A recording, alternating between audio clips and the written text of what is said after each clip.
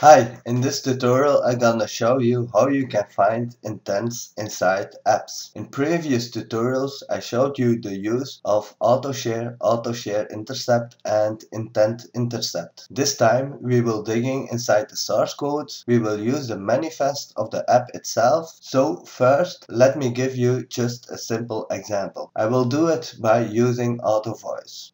Write a keep note. What would you like to write? Hi, this is a test.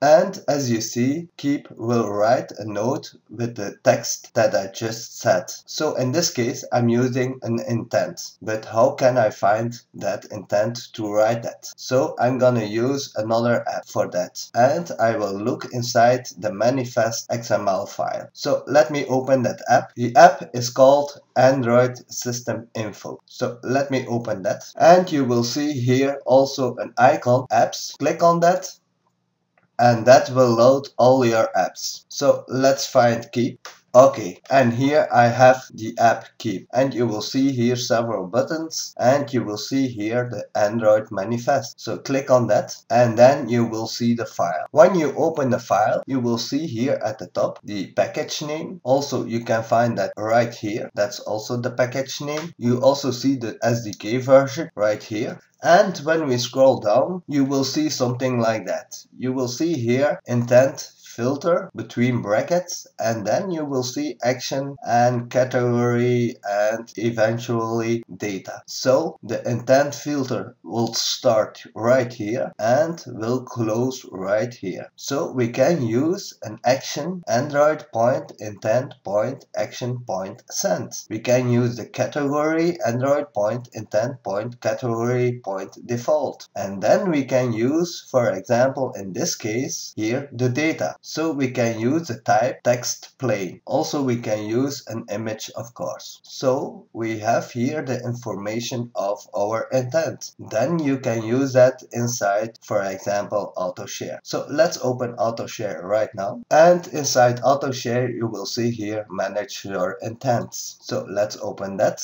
and I created also another one for keep. So let's scroll down, and here you will see here keep, create a keep note. That's what I was using inside the demo. So when I long press that intent, you will see here set categories, set app, action, data, type, target, package, and class. So we can use that information inside this intent as well. So for example, when I click on set action, you will see here that action Android point intent point action point send. Let me cancel that. So when I click, for example, on set package, you will see here also the package name com point google point android point keep. Let's go back, and when I click on that, I also added an extra and I used the data as text. So when I long press that one, you will see here, for example, set type, you will see here it's a string, and that's plain text, as you saw also in the information of the manifest. So it's quite easy to use intents, but there are not always intents for each action inside the app. So you can use other things like auto input, etc.